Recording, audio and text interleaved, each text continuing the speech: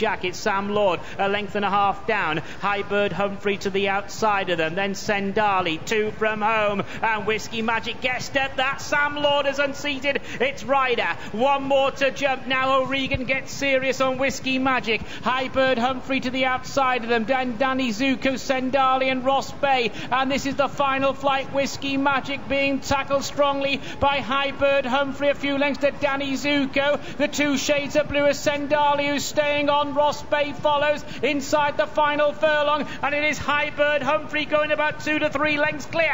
And coming back at High Bird Humphrey is Whiskey Magic. High Bird Humphrey and Whiskey Magic as they go to line. Whiskey Magic is trying to get there with every stride. Very close, Whiskey Magic and High Bird Humphrey, and they're several lengths in advance of Ross Bay and Sendali. Tight call for third as well.